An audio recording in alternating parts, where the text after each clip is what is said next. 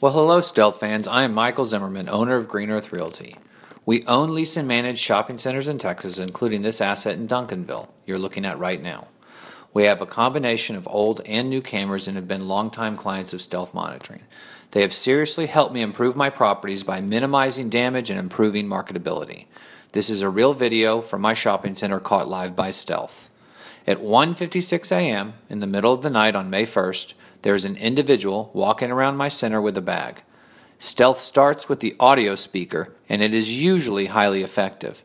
I've seen all types of interesting ways of running away from the security system. The trespasser puts down his bag and leaves. This time he comes back for more, and you can see a large sledgehammer in his hand, and he's breaking into the Barber tenant from the front door. I have no idea why he was so determined. Stealth quickly calls the police, and the thief breaks into the shop and crawls inside. Several police vehicles begin to arrive just 2 minutes later. Police typically respond faster to stealth calls because they know it's a real crime in progress and not a false alarm like most calls from alarm systems. The police are surrounding the property, unsure of when the trespasser is about to exit the tenant's space. Boom, the thief runs out the back door. He's quickly tackled and apprehended by the waiting officers. Thanks, Stealth.